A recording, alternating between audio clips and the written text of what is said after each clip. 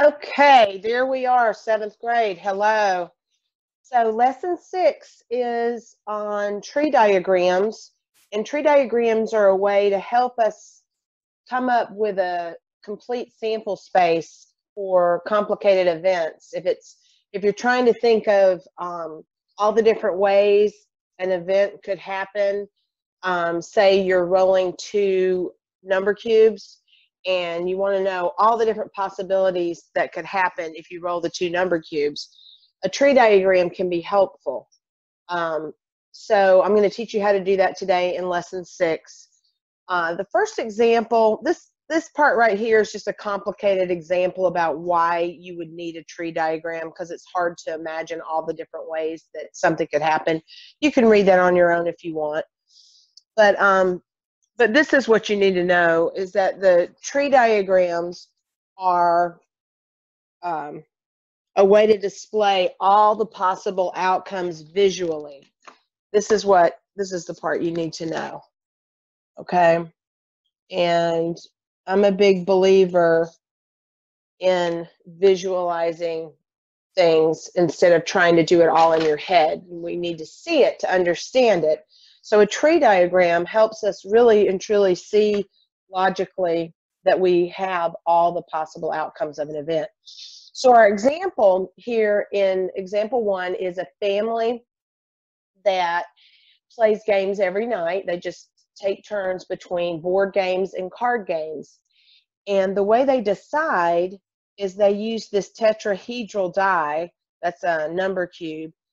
And since you've probably never heard of that before, unless you by chance play a game that uses one, it's a 4-sided die that is made out, it looks like a pyramid. So all the faces are triangles, and it has 4 faces. So I went to the classroom because I just knew I had one and I wanted to be able to show you, but unfortunately this is all I have. Okay, so none of these are tetrahedrons. The closest I have is an 8-sided, which is called an octahedron, but I don't have the tetrahedron, which is the 4-sided. I was super bummed because I thought, oh, I have one of those, I can show them. So what I have is 8-sided die. Then all of these are 12-sided die. These blue, yellow, and green. Those are 12-sided. Those are called dodecahedrons. Every one of these, there's 12 faces, so it can have the numbers 1 through 12, and every face is a pentagon, all right? And at every corner, it has 3 pentagons that meet there, and that's what makes this a dodecahedron. It's one of the 5 platonic solids that you'll learn about when you get to geometry. There's another dodecahedron. So all these are 12-sided. That's 8-sided. These are 20-sided, all right? These are called icosahedrons, and every face of this is a equilateral triangle, and there's 20 triangles that are put together to make that. I think that would be cool for us to make. So I'm going to think about that. All right, so here's the deal. They have this 4-sided die that I don't have one to show you, but so you're going to have to use your imagination. There is a picture of one, though, in your materials, which I don't think you have. So maybe I'll show it under the document camera just so you can see it. And then what they do is they roll it, and depending on what it lands on, that tells them if they're doing a board game or, okay, so here's a picture of it. So you see every face is a triangle, and there's a triangle on the bottom even. And the way you tell what number you get is whatever number is the right way. So number 1 is upright. And if there's a 1 here, there'll be a 1 on all the other faces. So it'll say 1 all the way around. So that roll right there is a 1. Okay, so the way this family does is they roll the dice, and depending on what they get, that either means it's a board game or a card game. They have their own little system. So what we're going to do is we're going to find out what are all the possible outcomes for the order that they play their games on a Monday and a Tuesday. And so this shows you how you set up your tree diagram when you have two or more things or phases in an event. So the first phase would be what they play on Monday night. That'd be the first kind of decision that has to be made. They roll that die and they decide, are we playing a board game or a card game? And then the next phase would be on Tuesday when they roll the die again and decide, are we playing a board game or a card game? So when you make a tree diagram, you head up the columns with the different phases. Like on Monday, what are we going to do?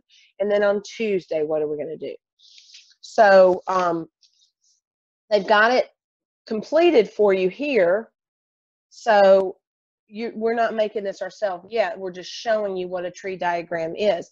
So on Monday, they roll it, and it's either going to indicate that they play a board game or a card game, and that's phase one. Then on Tuesday, they do it again. They roll the die, and that decides no matter what happened Monday, Tuesday, they still have a choice between a board game and a card game. So it doesn't matter what happened on Monday. They roll the die again and make a new decision on Tuesday. So we call that phase two. And then you list the outcomes. And the outcomes you just read along the branches of the tree. So this would be BB. What does that mean? A board game on both nights, right? BC would mean a board game on Monday and a card game on Tuesday. CB here means a card game on Monday, board game on Tuesday. CC, card game on Monday and Tuesday. So that's how you make and read a tree diagram. We will do one in a minute, but let's first answer some questions just to kind of make sure we understand what this is showing us. So it says the situation has more than two stages. That looks a little blurry to me. Sorry, I don't like that. Looks terrible. Let me turn that light back off. Oh, that looks worse. Okay, well, I guess that's as good as it's going to get. So if the situation has more than two stages, this process would be repeated until all stages have been presented. So remember, we just had 2 nights that we were interested in. We weren't looking at the whole week. So this tree diagram has 2 stages. You can have as many stages. It does get pretty unwieldy, though, if you have more than 3 or 4 stages. So if BB represents 2 straight nights of board games, what does CB represent? Well, we've kind of already talked about that. CB means a card game on the first night, board game on the second night. That's what CB means in the outcome column. It says list the outcomes where exactly 1 board game is played over 2 days. Exactly 1. That means not 2 board games, but just 1. And the 2 outcomes would be BC and CB. Those are the only 2 outcomes that have exactly 1 board game. And there are 2 of them where exactly 1 board game is played. That's what this is asking. How many outcomes were there? There were 2, okay? So now we're going to go on and we're going to get a little bit more detailed with the same situation where we're going to find out what the probability is of this. So one thing that they didn't tell us before that they're telling us now is that when they roll this 4-sided die, they say if, for this family, a card game will be played if the die lands showing a 1, okay? But a board game will be played if the die lands on a 2, 3, or 4. So you can see that there's more chances for them to end up playing a board game than it is for them to end up playing a card game. And from 1, 2, 3, and 4, that's all the different ways that the die can land. This is the die sample space right here.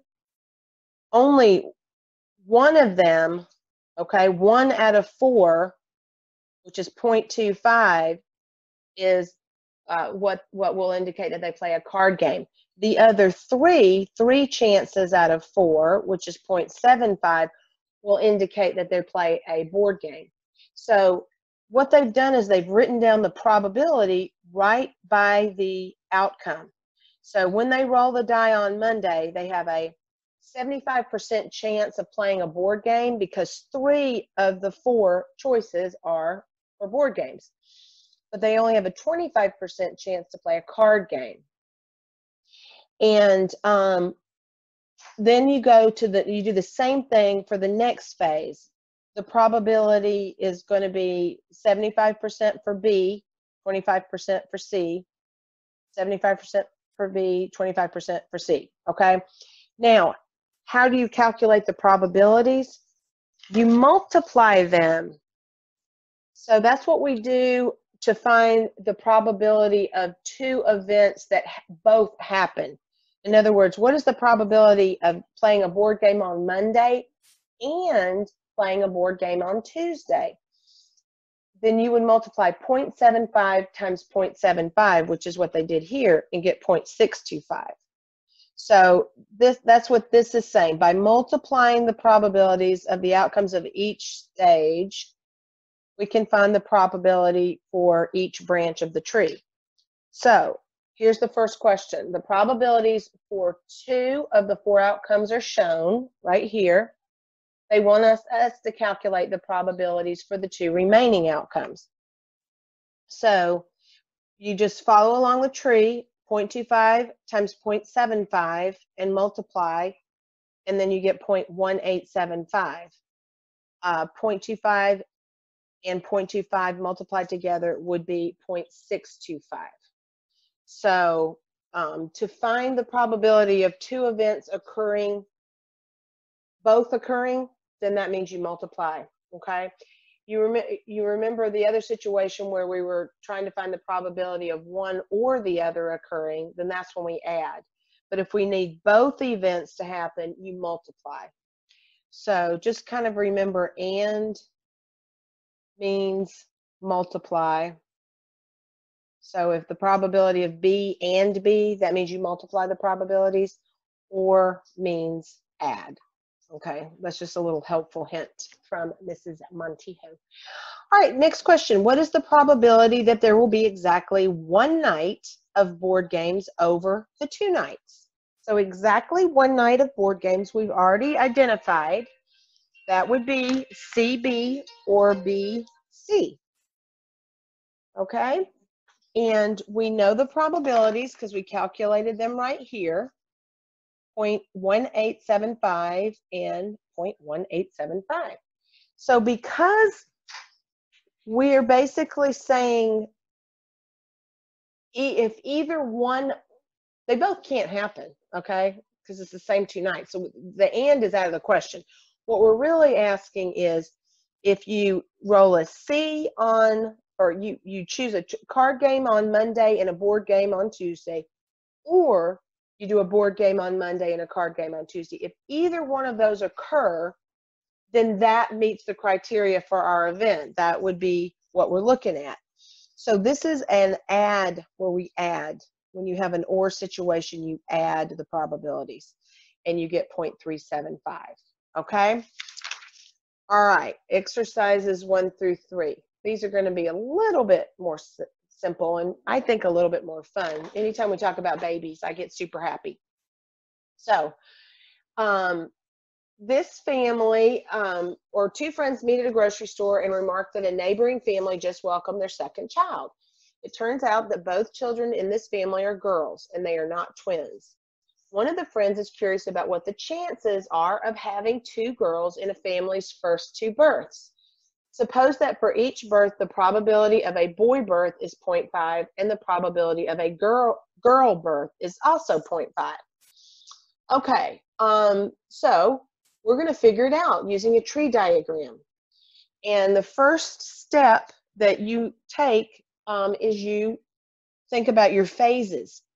What we're trying to figure out is all the different ways 2 children can be born in a family, no twins, right? So first you do baby 1, that would be phase 1, and then you do baby 2, okay? So I think it might be helpful if I just redid this on a blank sheet of paper right now. So you want to think of the phases of your event. Okay, ultimately we want to know what all the different combinations are to have 2 kids in a family. So for the first baby being born, or phase 1, the baby could be a boy or a girl. That's pretty straightforward, right? And I'll just go ahead and write the probability right beside it, because I know there's a 50-50 chance that it's a boy, 50-50 chance that it's a girl. But now where it gets interesting is we go to baby 2.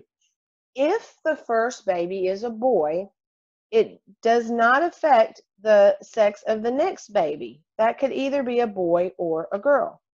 Again, 50% chance of either one. But if the first baby is a girl, same thing. The second baby could be a boy or a girl, okay? And the probability is 50-50. Okay, so that's how you make your tree diagram. So what are our outcomes? Let's list them. You could have 2 boys, that's B, B, or you could have a boy then a girl, that's B, G, or you could have a girl then a boy, or you could have a girl and then a girl. Okay? So these are all the different ways that, all the different outcomes that you could have with a family of 4. So what's the next question? It says, write in the probabilities of each stage's outcome to the tree diagram you developed above, and determine the probabilities for each of the 4 possible birth outcomes for a family with 2 children. Okay, well, that's what I've done here. If there's always a 50% chance that you could get a boy or a girl, and we're interested in the probability of a girl and a girl, that means we multiply the probabilities. And 0.5 times 0.5 is 0.25. So it's going to be 0.25 for all of these situations. But this question makes it a little bit more interesting. What is the probability of a family having 2 girls? 1/4, 0.25. Is that greater or less than the probability of having exactly 1 girl? So in other words, a boy and a girl, which has the higher probability, having a boy and a girl or having 2 girls? Now, when we say it that way, a boy and a girl, it doesn't matter if the girl comes first and then the boy, or the boy comes first and then the girl. That doesn't matter. These outcomes and probabilities right here represent having a boy and a girl, okay? Or as they say it here, having exactly 1 girl and 2 births. Both of these have exactly 1 girl and 2 births. So we have to figure out what the probability is of having a girl then a boy, or a boy then a girl. Because if either one of these happens, that would be exactly 1 girl and 2 births, which is what they're asking about. So you kind of have to practice thinking about these events in terms of and or. So if the criteria is to have exactly 1 girl, this one works or this one works. Now, you're not going to have them both at the same time. That's impossible. So that's why the or matters. It could be a girl boy, or it could be a boy girl. So now we're going to add our probabilities and get 0.5. Okay. Good luck on the problem set. Come to office hours if you need me. I always love talking to you guys, and have a great day. Bye.